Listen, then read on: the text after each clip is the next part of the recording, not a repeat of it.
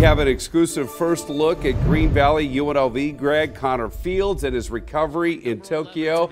That's him at the hospital on the right side there, sitting in a wheelchair. He had that horrific crash in an Olympic qualifying race on Thursday. But he is giving us the thumbs up. We have been given the thumbs up that our Reed Cowan is standing by live from Tokyo to talk about this morning.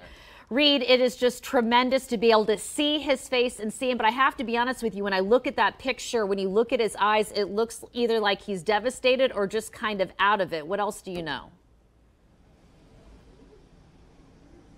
Well, we know Connor has been in a fight, literally, to try to get well in a Tokyo hospital. And, you know, over the weekend, really all of the reporting, Kim and Dana, was basically one very generic statement. And there was a lot that I knew, but because of my proximity to the family, was asked not to report. But by this morning, we do have some clearance to give you a backstory of what the family is saying happened. Mike Fields, Connor's dad, says that when his son hit that track, he had a brain bleed. He was bleeding on the brain, unconscious, rushed to the hospital.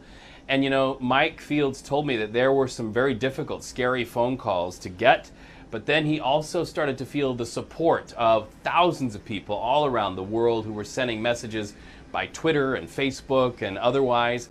And he said he got this photo on his phone showing Connor with a family friend and somebody he works closely with up, talking, his eyes open, his thumbs up. The family says they'll take it. But, you know, we're parents. Can you imagine being a world away from your son who's so critically injured, and not being able to do anything? Mike Fields tells me in this exclusive interview, it was a living hell for a parent. People didn't know how serious it was. How serious was it? Well, it was a brain hemorrhage. I mean, the brain is an incredibly sensitive organ. You know, we're still not out of the woods. I mean, I think we can see the paddock from here, but you know, there's a lot of optimism. But he's still going to have to go and undergo brain tests when he gets back to the States.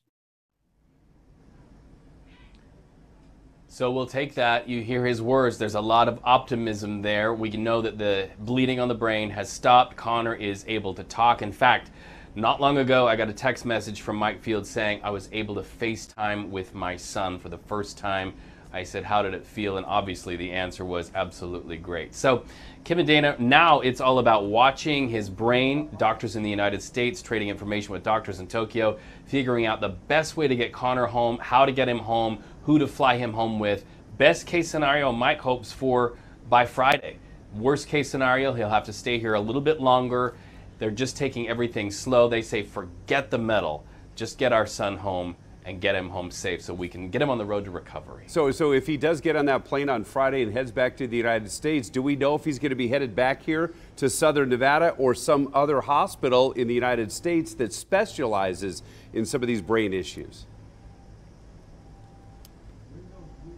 I've had some private conversations with Mike. They're zeroing in on hospitals.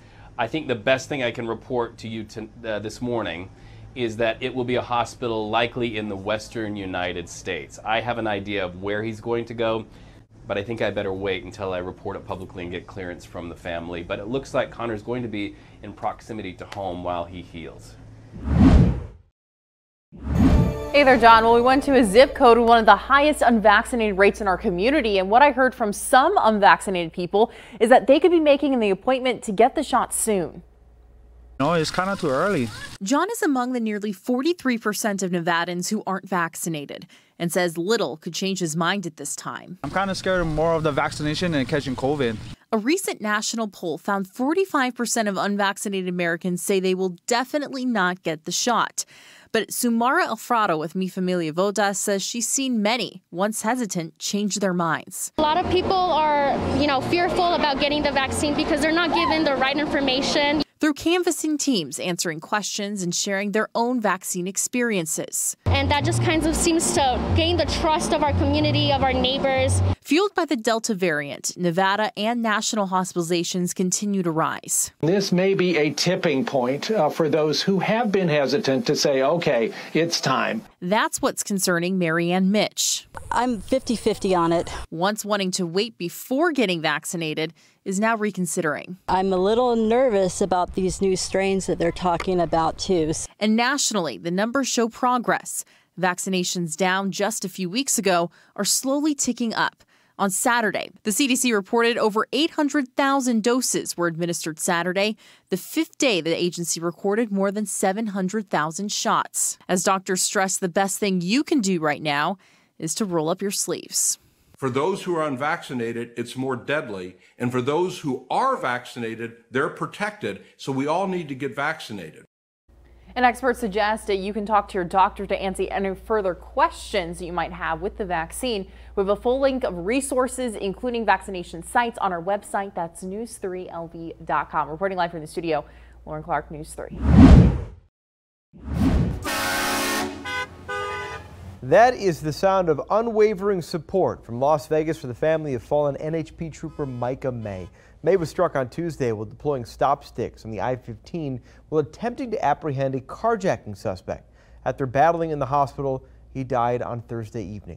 The 46-year-old was with the department since 2008. He leaves behind a wife and 2 kids. Thank you for joining us. I'm John Trainer in for Crystal Allen. Our News 3's Lauren Clark joins us live outside NHP headquarters with words many want May's family to know. Well, John, every event that happened this weekend, whether it was the procession right outside here at UMC, to a coffee fundraiser, to a ride in his honor, every single person who came out in support of Micah May has one thing to say to his family. We love you and we support you. Somber sounds and near silence, punctuating the procession outside UMC. For fallen NHP Trooper Micah May. Just trying time. The loss of the 46-year-old father of 2 hitting the Las Vegas community hard. Knowing that he had passed away just had a shockwave. But today, community members rallying together to show support. It's the absolute least we can do. A crowd of well over 100. This turnout is absolutely amazing already. With flags and trucks to grieve alongside his family. It was very devastating. Signing notes of encouragement and sharing condolences. Her father and her husband is a hero. You should know that he died in honor. Las Vegas is here for you. We love you. And evidence of that love. Heard and seen in a sea of cars. Honking while proudly parading along the Las Vegas Strip. It pulls on your heartstrings. All to send this message. We're here. Our prayers are solely upon their entire family. As a community, we're here for you guys no matter what. But we all just came together. That's what we do. We come together. And for those who want to help out, there is a donation fund for his family. We have a link to that on our website. That's news3lv.com. There's also going to be a candlelight vigil in his honor on Tuesday at 6 p.m. at Police Memorial Park. Hi everybody, I'm Reed Cowan from News 3 Las Vegas. We want to thank you for checking out our YouTube channel. Remember, you can always see more of our videos by clicking on the video links. And also don't forget to click that subscribe button so that you don't miss out on any of our YouTube updates. Thanks for watching.